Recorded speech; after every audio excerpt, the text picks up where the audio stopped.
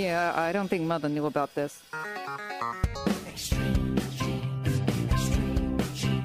Uncle Marvin was strangled by his own beard.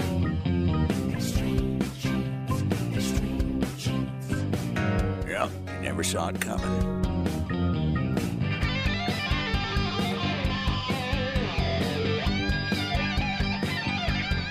And welcome to America's Family History Show, Extreme Genes and ExtremeGenes.com. It is Fisher here, your radio root sleuth, on the program where we shake your family tree and watch the nuts fall out. Well, great to have you along, Genies. Big news broke this past week, of course, about RootsTech this year. Now, because of the pandemic, RootsTech is not going to be happening live as we had hoped maybe it would be by February. It's going to be virtual, but it's going to be 3 days of good stuff, and I'm going to have Steve Rockwood on the show here in just a little bit. He is the CEO of FamilySearch International, and he'll talk about what's happening with the conference, what you can expect. By the way, it is free.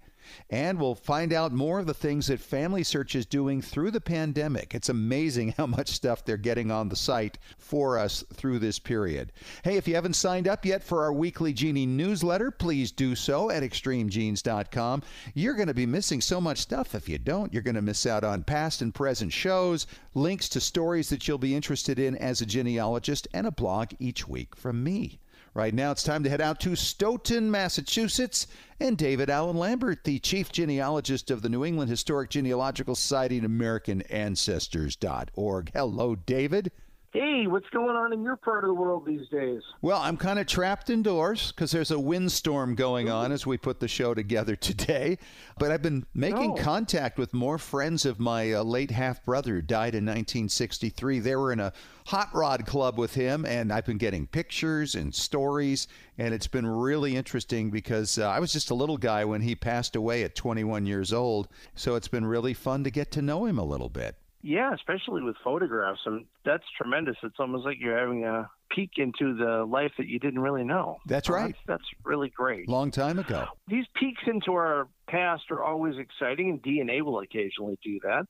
There was a shocker for a gentleman by the name of Peter Moore, who at 61 thought his ancestry was Irish. And he got his DNA results, and it turns out he's Italian and Aboriginal. So that didn't fit. What did he find out? His whole life, he never knew he was adopted. No one ever told him. You know, this really reminds me of Bill Griffith's story, the news anchor, because this guy is a genealogist. He has put together all the history of his family, and suddenly he does the DNA thing and finds out none of the history he knew was correct. So now he's figured out that he was part of a secret family, basically. What a story. Another story with DNA, and it's not so much of an adoption, but an abandonment. This is a story of a young lady who's now 34 years old and was abandoned in a ditch on the side of the road as an infant right after she was born. And through DNA, she now knows who her dad is, and now she knows who her mother is through her birth father. If she wasn't found by two teenage boys walking home from school, this may have had a completely different outcome. And now she's a mother with 3 children, and her mother wants the story to still be a secret. So her mother's identity is not public, but her father is very much embracing and regretting that he had 34 years he didn't get a chance to know his daughter because he didn't know that the mother was pregnant. Yeah, he's pretty upset about the whole thing. He said, I know that maybe I wasn't ready to have a child at that time in my life because he was just a teenager. He said, but I'll tell you one thing, she wouldn't have wound up in a ditch. And so he's really angry that his girlfriend never told him that she was pregnant and never told him what she did. Yeah, at least as a positive outcome, and maybe some healing can be done down the road. Half siblings, too. Oh, yeah. Well, you know, DNA is one thing, but of course, you know, we rely on documents as well in genealogy. And for the most part, you can get a lot of things for free online. And then you have to turn to the United States government occasionally to get records, and you have to pay certain fees. Well, the United States Citizenship and Immigration Services Bureau now is raising the prices dramatically. So, for instance, if you were going to get a record right now before October 2nd, the price was normally $60. They're raising it by $190 to put in a G1041 request. Wow. And the filing cost itself is going up a whopping $200, let alone to get the actual records itself. It's crazy that there is a justification that would make people have to pay that much more for the record. I could see a small increase, but it's not like you're going to get a document delivery the second that you pay that credit card. That's crazy. I mean, these are government records. They belong to us. So really all we should be charged is a processing fee. And now they're talking about $200 and some odd for a document? It's almost like they're putting up a roadblock with a fee that would make it deterrent to actually want to get the records. I don't know about you, but I would want to fight to get them anyways. But that much of an increase might be a little bit much for most genealogists. Yeah, I think so. I know there are tons of people who can't afford multiple subscriptions, yet alone pay for something like that, which would be like a couple of years on Ancestry. Yeah, for one document versus thousands upon thousands of documents. Yeah. And that leads me to the next story I want to talk about on Family Histoire News, and that goes out to a biblical era palace discovered in Israel. Two columns, the capitals from the columns that date back to around 701 BC, have been found, and a variety of other artifacts. Essentially, this is during the time of King Hezekiah, following an Assyrian siege of Jerusalem that occurred in 701 BC. And these are the leftover parts of the buildings that were once there. Oh, wow. And it's amazing to think that we're still uncovering history from the 6th and 7th century BC in the 21st century. So keep digging. You just never know what you're going to find genealogically. Exactly. Well, that's about all I have this week from Beantown. Wishing everyone a nice transition from summer to fall. Get out there and visit some cemeteries, have some virtual genealogical conferences, or research. What a novel concept. Sit at home. All right, David, thanks so much. And we'll talk to you again at the back end of the show as we do Ask Us Anything. And coming up next, I'm going to talk to the CEO of FamilySearch International, Steve Rockwood, about this year's RootsTech Connect online when we return in 3 minutes on Extreme Genes, America's Family History Show.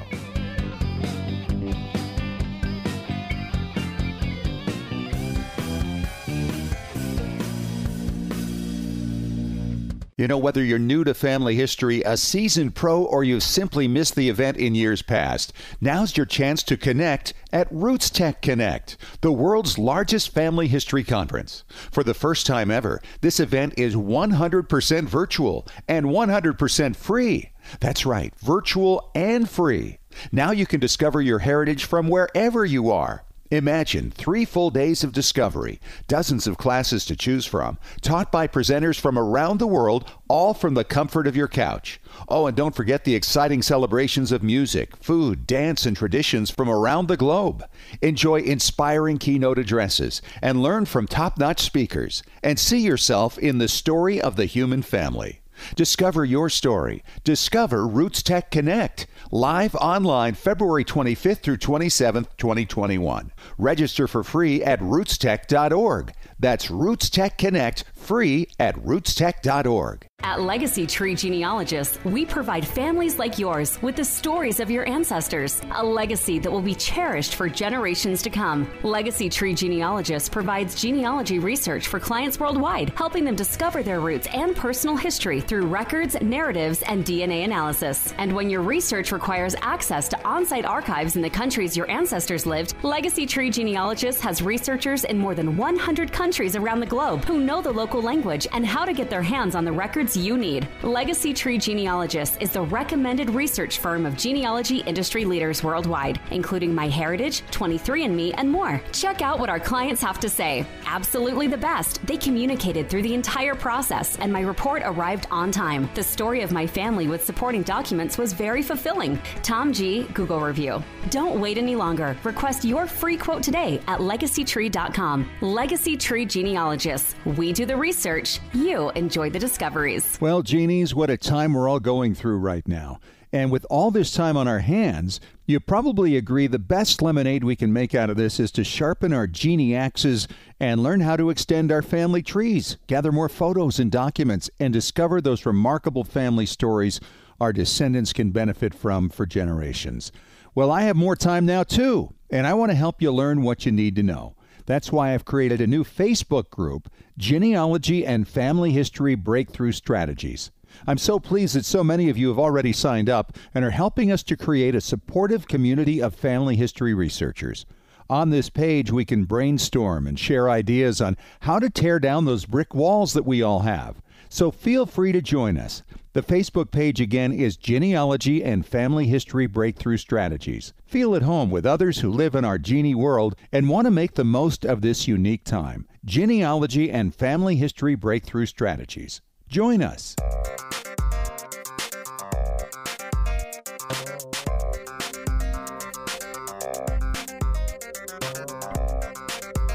And welcome back to Extreme Genes, America's Family History Show, and ExtremeGenes.com. It is Fisher here, your radio root sleuth. Thrilled once again to have my good friend Steve Rockwood, the CEO of FamilySearch International, on the line with me because, Steve, you guys have been making some big announcements here lately. We have, and we hope it's welcome news to many people in and outside of the industry. Well, we had RootsTech kind of altered a little bit. The name's been changed a bit to make sure people understand that RootsTech this year is going to be virtual. It's now called RootsTech Connect. And I'm really looking forward to seeing exactly how this comes together. It's going to be very different.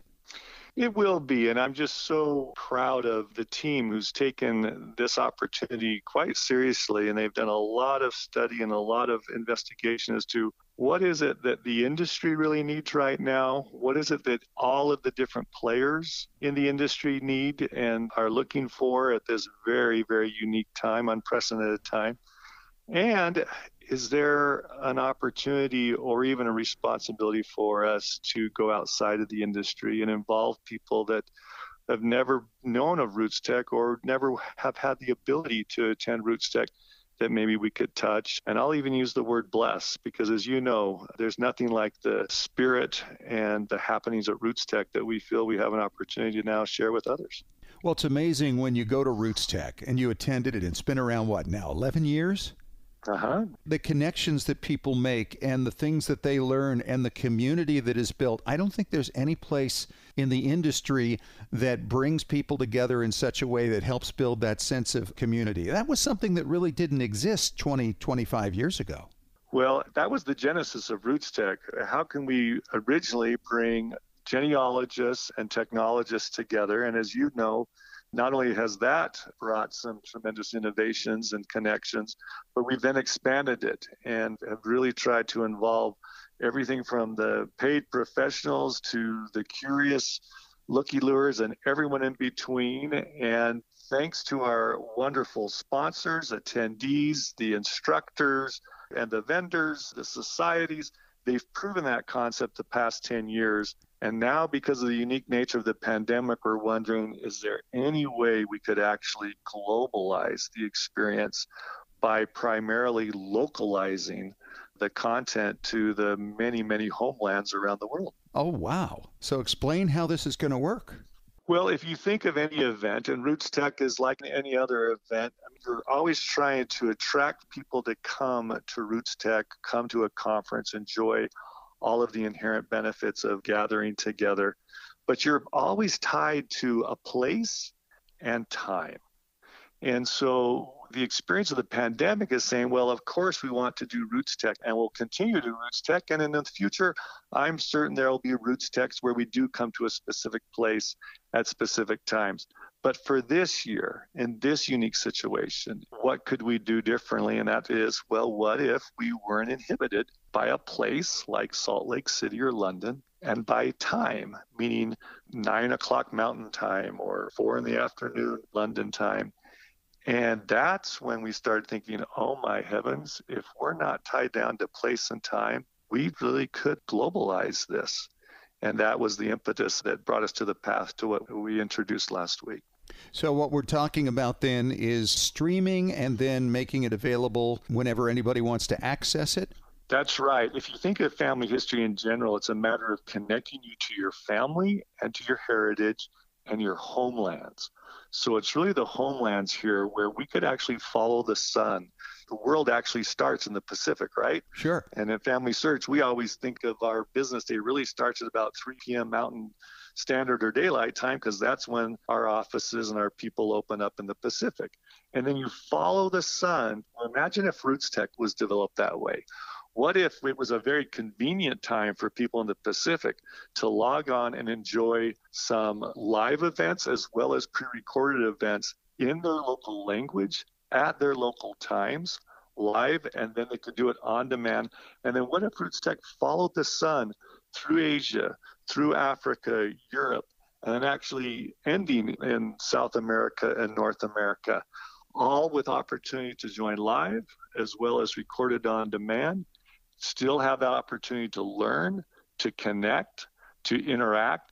But now it's all very relevant to each individual attendee because we're going to address their homeland in their language at their times. Oh, it's wow. Pretty audacious and ambitious, but let's all give this a try and let's see how it works. And if we fall on our face, we know, but I have a feeling there will be some stops and starts, some places we trip up, but at the end of the day, I think we're about to bless exponentially many more people than RootsTech could ever touch in our traditional way. Wow. So how many hours would you say RootsTech is going to run in a typical day, or is it around the clock?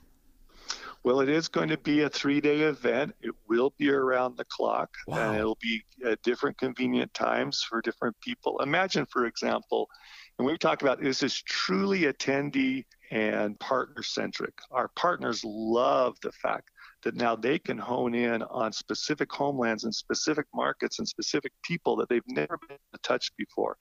I will tell you, people can't believe that we're actually doing it free. And we're doing it free for a number of reasons, but the main reason is that there are more people we need to touch. This is a benevolent thing that we think the whole industry can give to those in the industry and especially those outside the industry. Let me just give you an example of that. So last year we had as many as 40,000 people at RootsTech, and that was incredible to have that many people there. We already have almost that many registered, and we only announced 1 week ago. Yeah. Wow. That's incredible. And from where? How many countries? So we typically have that come to Salt Lake and or join us online, because we've always had some online versions of RootsTech. We typically have representation of about 40, 42, 43 countries. We are already over 90 countries. Oh, wow. People from 90 countries in 1 week's time have registered for RootsTech. So the initial aspiration, the initial thought is already proving true just in 1 week's time. So do you perceive that this is going to start with these presentations in people's own languages? Are you going to have multiple courses online at the same time that different people can go to in their own language? Exactly. So here, for those of your listeners who are familiar with RootsTech, we're not just trying to replicate RootsTech that you have in Salt Lake at the Salt Palace or in London online, but it will feel a lot like that. So there still will be an exhibition hall. There still will be keynote speakers. There still will be several hundred classes. The difference is that one class that might be universal to many different homelands or many different languages, we're trying to get away from translating, but more of native speaking presentations. So if I have one class that people might enjoy in 5 different languages, then that class will be given in 5 different languages by 5 different instructors at 5 different times. That's just an extreme example. But the majority of it will be, if I need something about Thailand, well, it's okay. We'll teach that in Thai for those that speak Thai in Thailand, but it's always the diaspora. That's the beauty of RootsTech, and that's the beauty of not being tied to time or place. So what other languages, where are the diaspora of Thailand, where do they live? And what other language should we try to find wonderful instructors who will contribute to this cause? And we'll do that homeland by homeland by homeland. And we're not just trying to swallow the whole world of 200 country homelands. We are looking specifically at where's there a demand, where's there a need. And for this first batch of pancakes, if you will, we'll hone in on those that we think we can deliver a very inspiring and instructive experience. Wow. I'm almost left speechless, and you know me well enough, Steve, to know that that's quite an accomplishment on your part. It's going to be an amazing thing. So you mentioned that you're actually going to have the exhibition hall going on this. How is that going to work? Well, we are going to have a platform because keep in mind, RootsTech is a place where 40,000 people come, in this case, many more than that. But this is not a one-to-many experience. It still is how many one-to-one experiences can we facilitate where 40 or 50 or 60 or 70,000, and in this case, we anticipate hundreds of thousands of people will come. It's still connecting that one-on-one experience. So imagine you coming into a virtual expo hall, if you will, and you do want to talk to that specific provider. So you go, and what do you end up having? A one-to-one conversation with them in their booth or over their desk. That's exactly what we'll be replicating here. But now they'll be able to get even more intimate and spend probably even more time with you as they now have you in their virtual booth with the one-on-one contact that they need. And also do their classes, they can do their demos, all of that like they do at RootsTech. Wow. And from people all over the world. I mean, that's just... From people all over the world. An amazing vendor experience coming up. All right. Where do people sign up? It's absolutely free. Yes, just as always, come to rootstech.org and you'll see the introduction to this and explain in much more detail than I have. But right there, you can just register. And because it's free, we just want to have that opportunity to then keep you informed as we go. And we invite everyone. And here's the wonderful thing. All those family and friends that you wish could come, you think might be blessed by this sort of experience, now please don't hesitate to have them come on. And if they can't come during live those sessions, we will also keep it on demand on rootstech.org for them to enjoy. Wow. And let's see what happens, right? Yeah. I think this can be a real game changer. Just as RootsTech was a game changer over 10 years ago, imagine what this will do. And the reason why we call it RootsTech Connect is because we will have an online experience attached to our traditional RootsTechs in the future, I'm sure, and see how we can then enjoy the benefits of both approaches. He's Steve Rockwood. He's the CEO of FamilySearch International. And when we return in 5 minutes, Steve, let's talk about what's going on at FamilySearch during the pandemic. You bet. Thank you.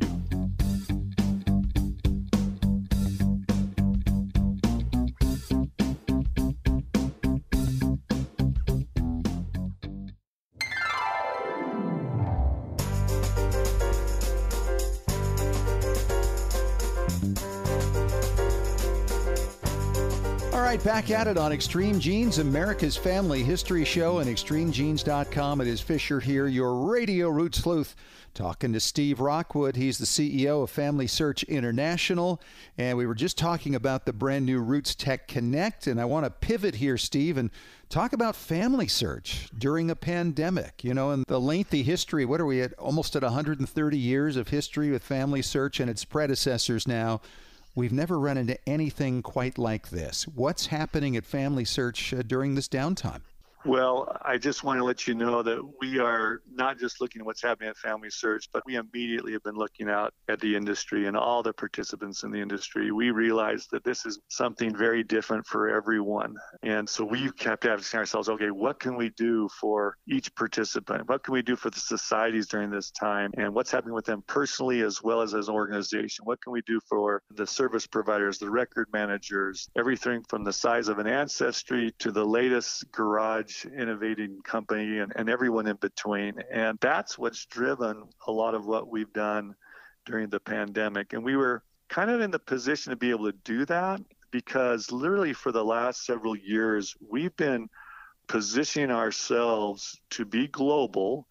And in order to be global, we had to be distributed. Now, we've always been a global organization, but to go from international to global means that you want to make sure that you have common processes, common experiences for all of those involved, no matter where they live or where they're from around the world. So we've already done a number of things where we have a platform. For over 15 years, our help organization was 100% distributed with 1,200 volunteers working from home or wherever. And they're fantastic, by the way, for people who haven't taken advantage of that. Well, thank you very much. And they're tremendous. And here they are volunteers. And so we've had this model and we've been able to globalize it. and localize it throughout the years. So when the pandemic hit, it really wasn't that big of an interruption for us. In fact, instead, what we were able to do is to help a number of our partner organizations and individuals to learn how to become distributed on their own. So we've been extremely busy, but not to adjust to the pandemic. It's primarily to adjust to the incredible spike of activity on FamilySearch. And we know that others in the industry are seeing the same, and able to leverage the fact that we already knew how to work at a distance. We already know how to help people and educate people with adult education and distance learning in mind. And so as a result, I can just maybe give you a couple examples of what we've tried to do. Whenever you have constraints, they're inconvenient, they're even tragic at times, but there's always an opportunity to learn. And we receive tremendous counsel from our board and from our leaders. Find out what you can learn here and seek after those opportunities of innovation and inspiration that would actually lead to transformation. And so immediately we found ways of how we would innovate and change how we provide our services to our patrons on the front end, and how we do a lot of the data and the technology and the records in the back office. And as you can imagine, as the archives closed around the world, our camera operators closed. And we really had a constriction of how many records we could acquire images from with over our 300 camera operators. But because of the beauty of our distributed and global organization, the indexing of the records that we already had and the treating of those records and taking those records and actually starting to build trees just grew exponentially and even exploded. Wow. And we are now just doing all that we can just to support the incredible influx of new entrants who are contributing. Sure.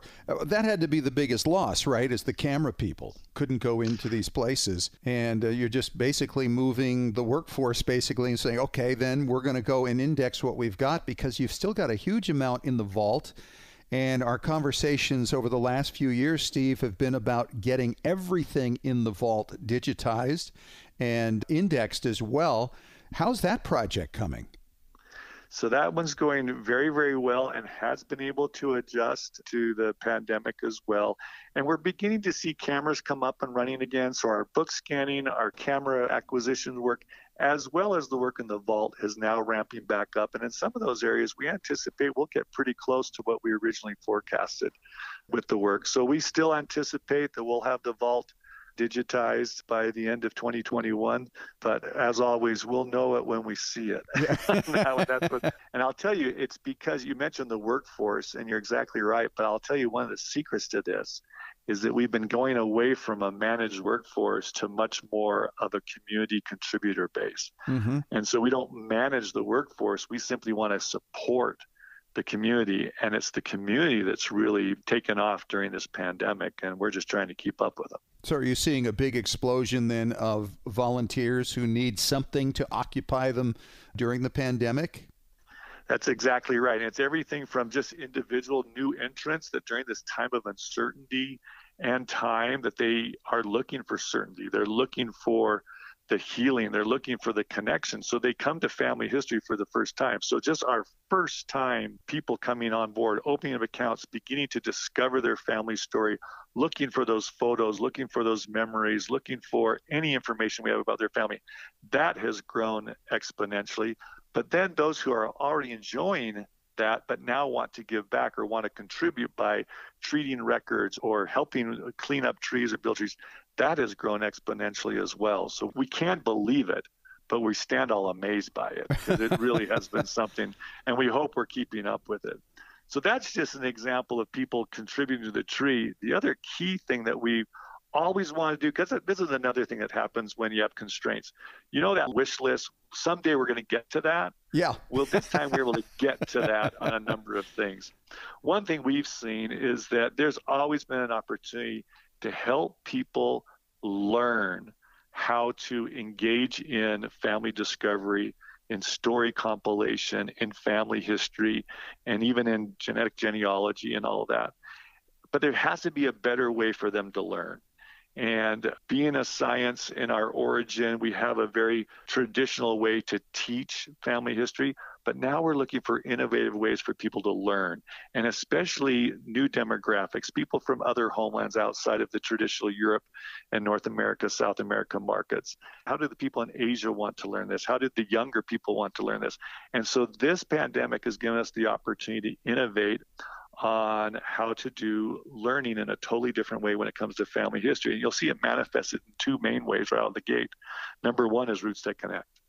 RootsTech Connect, you're going to see that we are going to find new ways for people to learn family history. And with the distance learning, you're going to see much more interactive, shorter courses, more learning interventions versus just lecturing. And it's going to be much more participative. And we can't thank enough our traditional as well as the new instructors and leaders and teachers that are going to help us do that.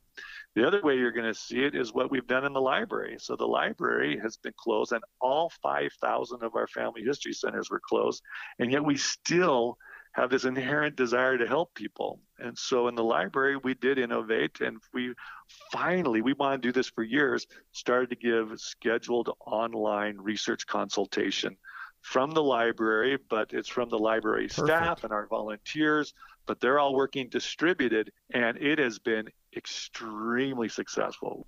He's Steve Rockwood. He's the CEO of FamilySearch International. Steve, thank you so much. This has been really educational about so much, and you got us all excited now about RootsTech Connect coming up. And I know that there are a lot of people listening right now going, hey, I got to take a look at FamilySearch and see what I can find out there. Thank you so much for your time.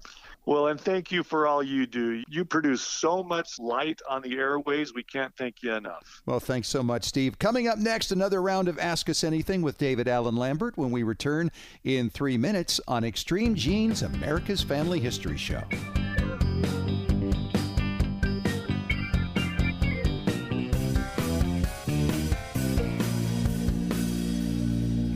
At Legacy Tree Genealogists, we provide families like yours with the stories of your ancestors, a legacy that will be cherished for generations to come. Legacy Tree Genealogists provides genealogy research for clients worldwide, helping them discover their roots and personal history through records, narratives, and DNA analysis. And when your research requires access to on-site archives in the countries your ancestors lived, Legacy Tree Genealogists has researchers in more than 100 countries around the globe who know the local language and how to get their hands on the records you need. Legacy Tree Genealogists is the recommended research firm of genealogy industry leaders worldwide, including MyHeritage, 23andMe, and more. Check out what our clients have to say. Absolutely the best. They communicated through the entire process, and my report arrived on time. The story of my family with supporting documents was very fulfilling. Tom G. Google review. Don't wait any longer. Request your free quote today at legacytree.com. Legacy Tree Genealogists. We do the research. You enjoy the discoveries. You know, whether you're new to family history, a seasoned pro, or you've simply missed the event in years past, now's your chance to connect at RootsTech Connect, the world's largest family history conference. For the first time ever, this event is 100% virtual and 100% free. That's right, virtual and free. Now you can discover your heritage from wherever you are. Imagine 3 full days of discovery, dozens of classes to choose from, taught by presenters from around the world, all from the comfort of your couch. Oh, and don't forget the exciting celebrations of music, food, dance, and traditions from around the globe. Enjoy inspiring keynote addresses and learn from top-notch speakers, and see yourself in the story of the human family.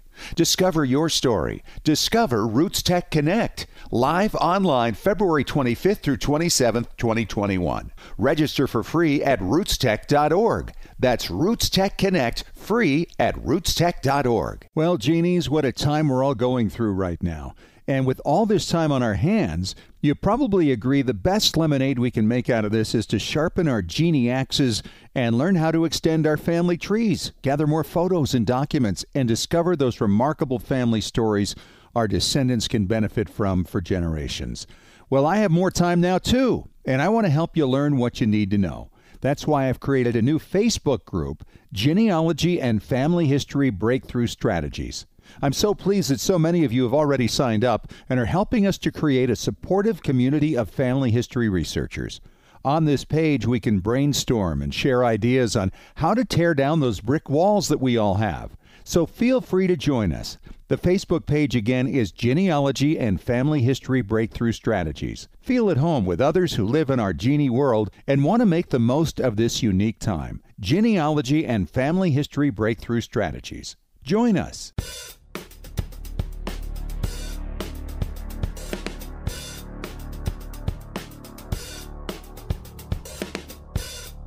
All right, we are back for Ask Us Anything on Extreme Genes, America's Family History Show. It is Fisher here, your radio root sleuth, with David Allen Lambert, back from the New England Historic Genealogical Society at AmericanAncestors.org.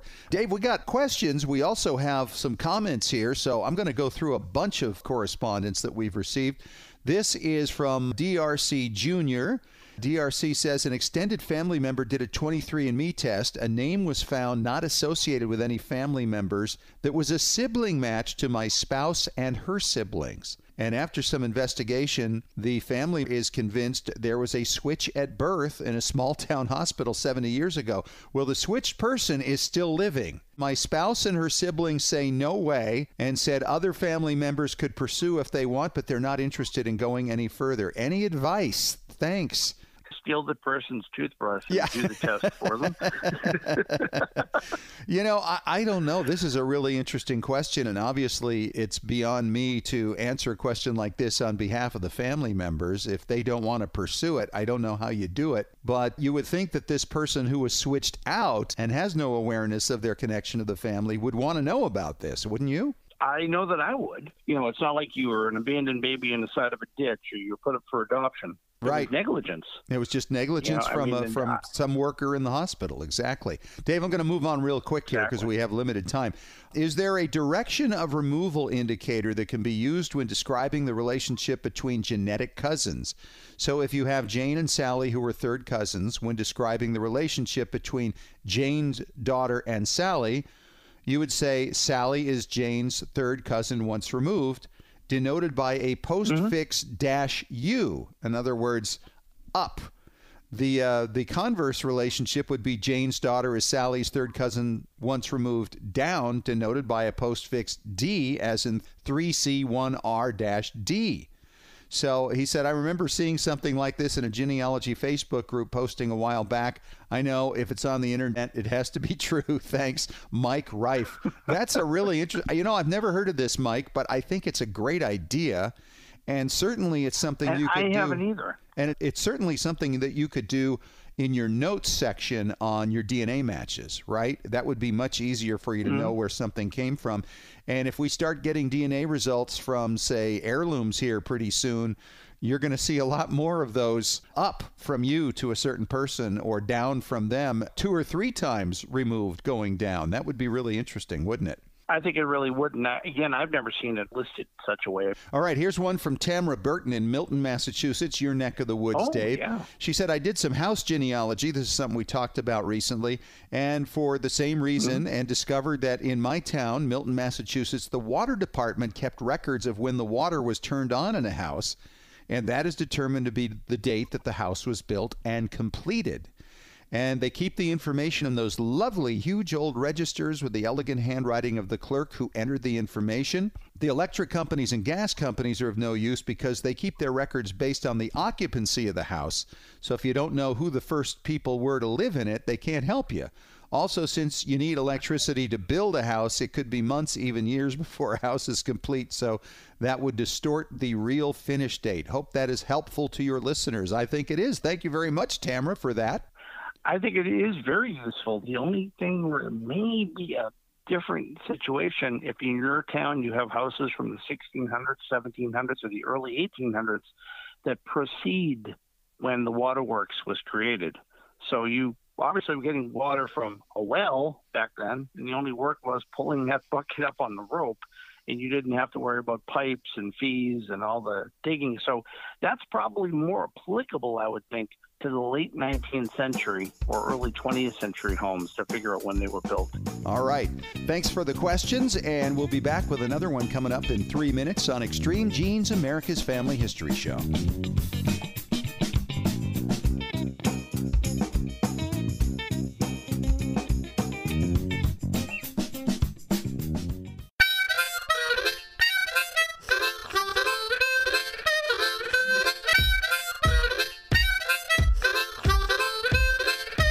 All right, back for more of Ask Us Anything on Extreme Genes, America's Family History Show, and extremegenes.com. Fisher here, your Radio Roots Sleuth with David Allen Lambert. And David, we have an email from Leonard Stites from Atlanta, Georgia, and Leonard asks, hey guys, I've got somebody who was living in a small town in the 1730s up in Maine, and he was only there for a short time. How do I keep track of where people go when they come and go so quickly? Great question, Leonard. What do you think, Dave? Oh, well, there's a checklist in the back of my mind that usually works for every decade. So if you're there, it was very important to be a member of a church. So church membership might show when the person arrived. And that's one of the things that we do. When Robert Charles Anderson did the Great Migration, we kind of take into consideration what resources prove you're there. So church membership might be one. The other thing, they're not going to be escaping taxes. So they're going to probably pay a local town tax. The town tax, the county tax, even a tax to support the minister. It's called a ministerial tax. That time frame for Maine for newspapers might be a little slim, but if they got in trouble with the law, there might be something in the newspaper. Maybe their barn that they had on their property burnt down. There could be something. So it's still worth checking. The earliest consistent paper in New England started in 1704, and that was the Boston Newsletter. Did that cover areas in northern New England at that time? Well, not unless it was something catastrophic or really newsworthy. The idea is that there may be some sort of a paper that was occurring nearby in the 1700s. In the case of the 1730s, there may have been something of a local paper. Newspapers are a valuable resource, but you're dealing with Maine in the 1730s. It's not going to be as many as, say, if you were in someplace like Boston or New York. Your ancestor got in trouble. Maybe he's in court. Maybe somebody sued him for not completing the fence that he was contracted to build, or maybe his cart ran over the squash field of somebody and destroyed the crop. Horrible things, terrible stuff. Exactly. And then, of course, they may have purchased land. So looking at grantor and grantee indexes to see if they're buying and selling land. They may have had a member of the family, maybe a parent that was with them that died. Maybe there's a probate. I mean, even though it's a short amount of time, you can often kind of go through a checklist. Basically, find out what records survive on the town level. And that's both town records, church records. And then on the county level, see what survives for probates and deeds. Wow. Now, what about other parts of the country, David? Would it be kind of similar? Yeah, I mean, it's kind of educating yourself using something like FamilySearch to put in the town and the county that your ancestor was living in, see what resources they have there. Because FamilySearch has done a great job pulling together all of these records and making them accessible for us digitally in a lot of cases. And then if it doesn't work that you find anything online, go to the source. Send a letter to the town. Like, for instance, with New York, every town in New York has a town historian that's an elected official. They'll know if there are records because there may be an account book or a diary or somebody who compiled some genealogical information, and maybe you don't have to reinvent the wheel because it's all sitting on index cards in somebody's living room. Oh, wow. Isn't that great? And you know what? I mean, really, in these days, you can phone them. You can email them. You can reach out to them digitally. It's so much easier than the old days with the letters and the self-addressed stamped envelopes. But that still works, too, doesn't it? It sure does. I'm constantly looking at my mailbox, hoping for genealogical treasure to pop in. All right, David. Thank you so much. Yes, or your in-laws. Thank you so much. And to Leonard as well, by the way, for the great question. And, of course, if you have a question for us for Ask Us Anything, just email us at askusanything@extremegenes.com. Talk to you next week, Dave. Take it easy. And that's our show for this week, Genies. Thanks so much for joining us. If you missed any of it or you want to catch it again, it's easy to do. Just listen to the podcast on iTunes, iHeartRadio, TuneIn Radio, Spotify, wherever fine podcasts are heard. Talk to you again next week. And remember, as far as everyone knows, we're a nice, normal family.